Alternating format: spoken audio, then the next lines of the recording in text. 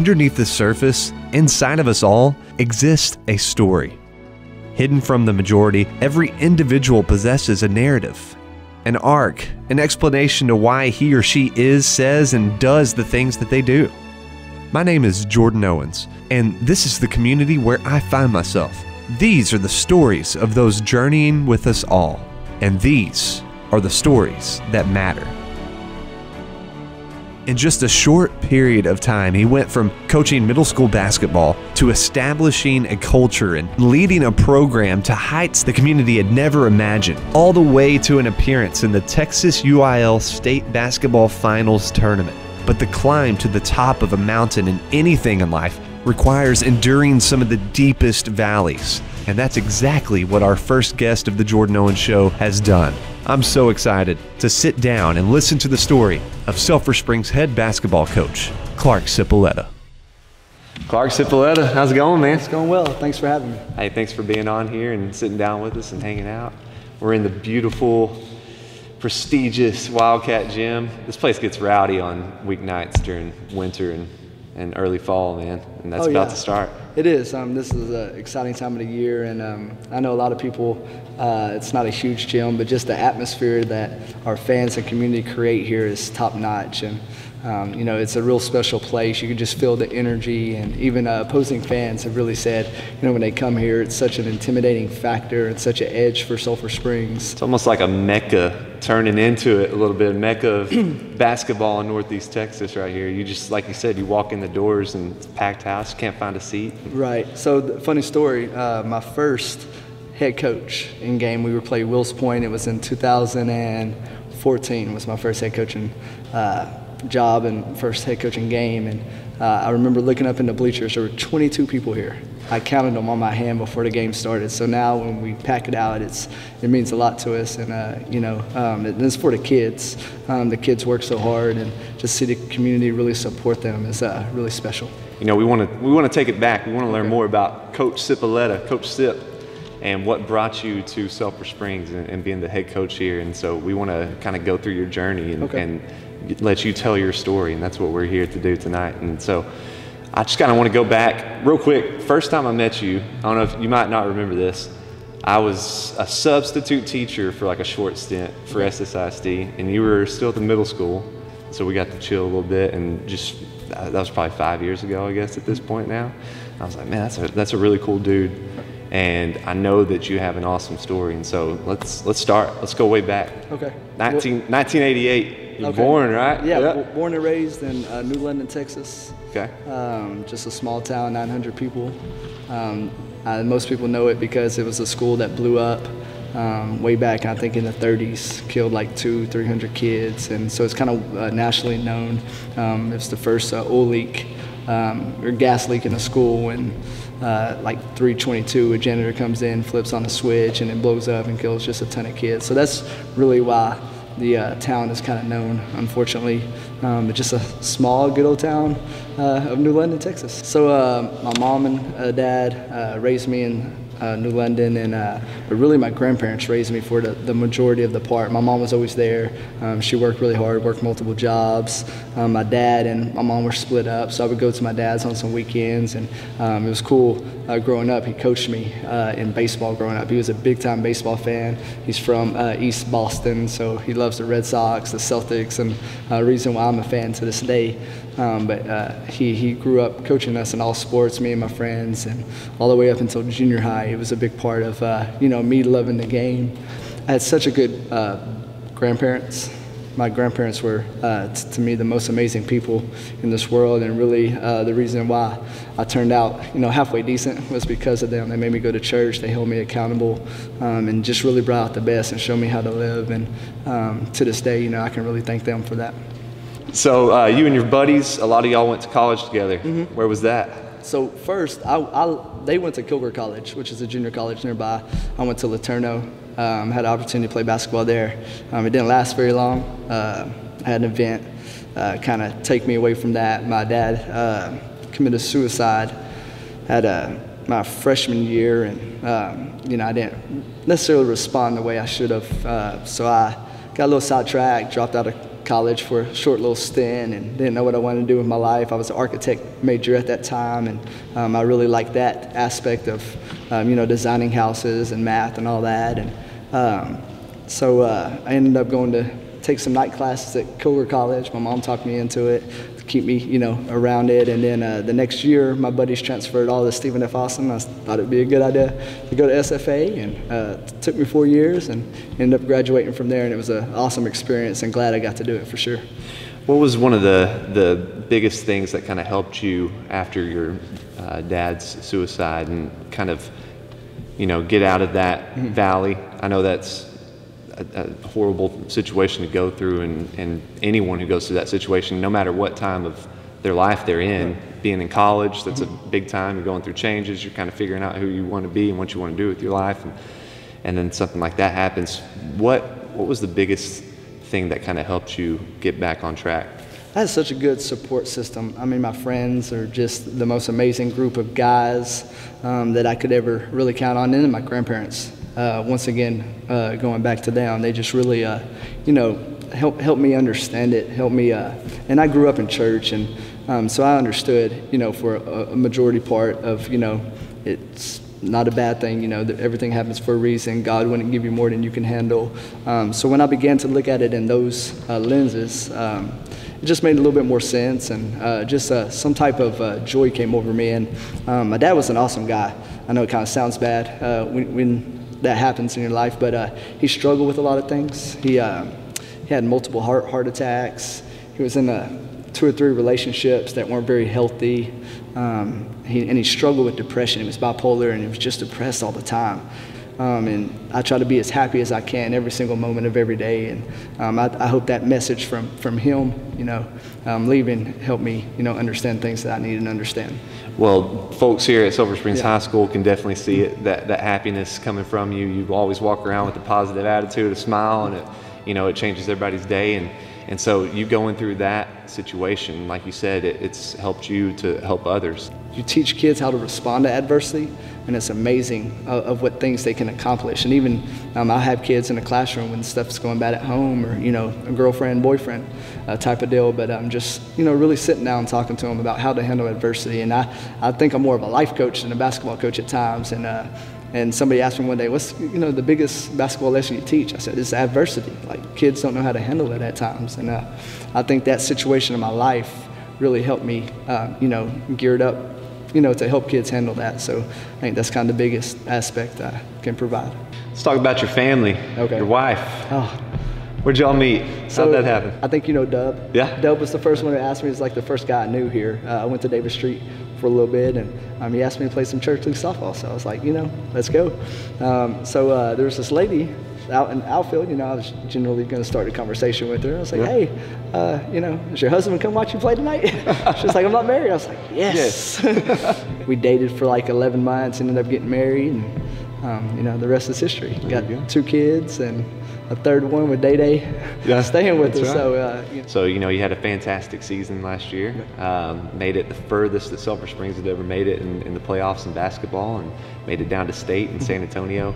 So you had to have been getting some phone calls, man. Right? You had to have been getting some phone calls. Maybe a few phone calls. Right. I had some doors. I tell people all the time, where God wants me, He's going to put me. And I'm never looking to leave, and I told people this all the time because it's such a wonderful place. And I would like to be a college basketball coach one day. That is my dream. And I had some different calls about that come up, but just none the right opportunity or the right place at the right time. So I'm where my feet are. I'm not thinking about college. I'm not thinking about my next job. I'm trying to make this place the best place I can leave it. And my motto has always been in life, every situation I find, I'm gonna try to make it better. And I just hope each year I'm here I can make it a better place than I found it. And y'all do a little bit of CrossFit together, is that right? We do. So she's been doing it for 6 years. She's crazy. And I didn't like lifting weights. You can look at me and just tell, like, that's not a weightlifter. But I've always liked competing. Still to this day, I love to compete. There's just something about competing and trying to just be the best version of yourself. So I don't know if you know much about the CrossFit here, but the atmosphere and the culture of it is awesome. You would think, there's a lot of judging and comparing, but everyone there is so supportive. Kiffer Davis does such an amazing job of just bringing out the best of everybody. And you have people from all aspects of life. You have older people, younger people, taller people, smaller people, bigger people, skinny people. And, they're just so supportive because they all, just trying to become the best versions of themselves. So it's a unique thing to get into. Sulphur Springs basketball, yeah, man, what a turnaround, because I graduated here in 2009, and not knocking those years at all, right, but just the culture has changed so much in such little time. It wasn't a winning culture at all. There was just no pride in the basketball program, and it hurt me because I came from a place at New London where we were really competitive every year, and we ask a lot of our kids. We ask them to be up here in the summertime. We ask them to be up here before school, and there's a big commitment to it. But I knew if we wanted to take that extra step, you had to get those kids to buy in. Well, those kids in the middle school are learning the same values and the same culture points that the high school kids are going through as well. Is that right? They are. And a cool thing, when I first got here, there wasn't a lot of Little League.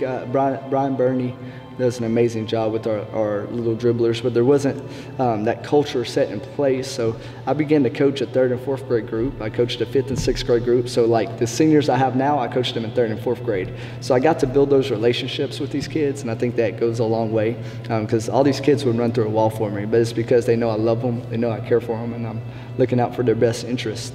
How do you create those individual relationships with I think just talking to the kids, getting to know them. They're more than basketball players. They're more than just kids. I really seek to try to impact every kid I come across. And in order to do that, you have to ask questions, who's your mom, who's your dad? Do you have brothers and sisters? Oh, what's she like? And have general conversations with kids and give them advice. My kids know all the time that my expectations for them are so high because I want them to achieve in life. And when they know that they have somebody who's going to look out for them, hold them accountable every day, they might not like it within that moment, but I think that goes a long way with kids. How do you get all those different personalities, all those different backgrounds Right. to come together to be one team? So a lot of prayer, just a lot of praying. Prayer does help, but just understanding. I don't think I could coach at a place that didn't have kids who needed that help. You know what I'm saying? Like, I don't know, Highland Park or somewhere like, to me, I think my calling in life is to help kids that are underprivileged, to help kids from all aspects of life. And I think we have a good dose of that here in Sulphur Springs. And, just trying to get them to buy into the vision is tough, but it's the standards that you put in place every day that helps that. I think we take pride in our slogan, team over everything. And anytime we have a conversation or anything that we do, I never say or I never say, hey, that was your fault. I always say that's our fault. We need to do this. So we really make it about the team. And if we don't make it about the team, we know pretty quick. Coach Sip's pretty upset about it.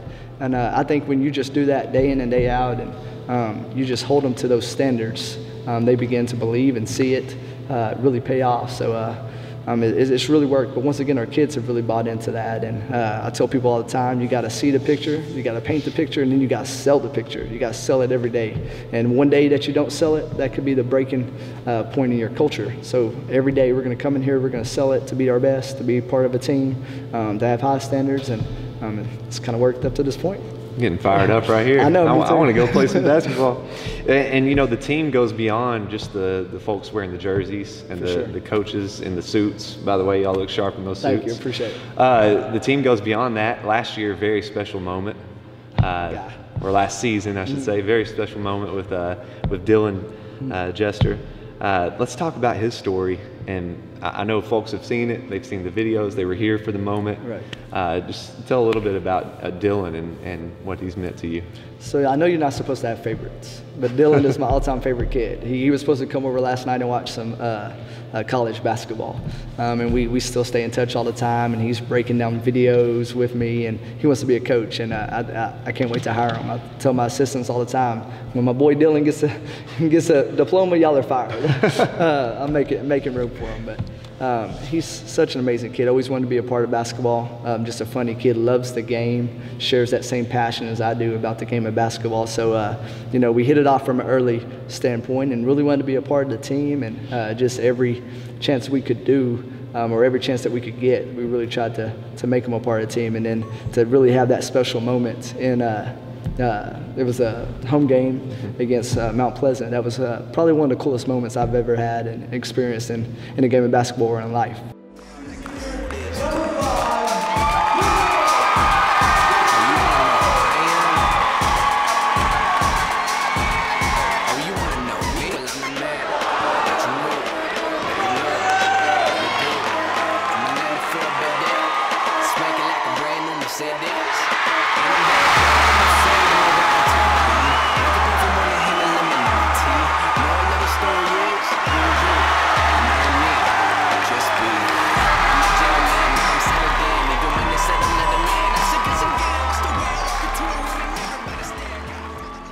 So we'll talk about this year's team coming up here in just a little bit, but let's talk about some guys that you've coached in the past that have moved on and they're playing the next level, which for Sulphur Springs, that's a big thing, right, to see some basketball players go on to the next level. So you got Victor, who went to Oklahoma.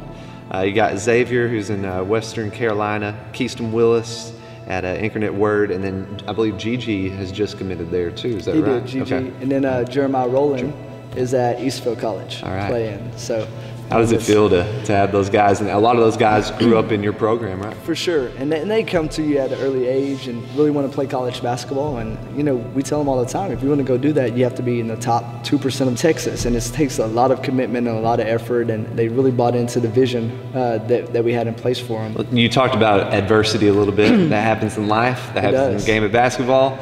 Your team kind of experienced a little bit of adversity right before the start of last season. Just a little bit. Yeah, just a little bit. Michael Jefferson, Victor, and then Gigi all transferring to another high school. Right. And just talk about that. What went through your head whenever you first heard that was going to happen? But then how did you feel about the season and about your team that you had? So once again, in life, I'm very much consider adversity pure joy. Like if a kid's not in my program, doesn't want to play for us, or just a family, like in that situation, the family just moved. I'm going to coach the kids I have, and we're going to work hard, and we're going to try to make the best of those moments. I love those kids so much, and they meant a special part to me, and I wanted to see them through. I really did, and but stuff happens in life, and you can't dwell on it. And the more you dwell on it, the more you're going to not have a good outcome. So I just told our kids, a lot of people are counting you out now. 3 really good guys left the program, so what now? I just kept saying, what now to them? What now? What are we going to do? I would post sayings in our locker room. I would post Facebook quotes I would see. And I think that team last year took it such a challenge to really prove that they were worth something, and they really were. And with those kids leaving, we were just loaded with talent. We had kids that are winners. I tell people all the time, some of those games I don't even know how we won. The kids refused to lose. And it was such a special ride. I don't know if I can ever relive a team like that just found a way to get it done. And we had adversity last year. Keyston breaking his foot, Xavier breaking his toe, Day playing with a concussion for 7 games. I don't know if we had our whole starters for any district game, but once again we just found a way to win. Had 2 buzzer beaters. I mean, it didn't look the prettiest, but once again the group I had was just a group of winners, and they'll go down in history as a group of winners as well. Some team magic happening in this building. And a lot of prayer. A lot of prayer. You got a new season coming up. That one's behind you. Fantastic finish. What are you expecting for this team this year, and what are your goals that you've had set for the team? So I'm not a big goal person where I'm going to say, hey, we're going to go win a state championship, or hey, we're going to win district. I just talk about each and every day. Like, let's be our best today. If we're our best today, then we have a chance of being our best tomorrow, and then the next day we can be our best. And in the end, we're going to be excited where we are. And we're very focused on today. And I think today is the most important day of your life. And if you get the most out of that day, man, you have a chance to succeed. And this group is special as well. And I've coached a lot of special teams.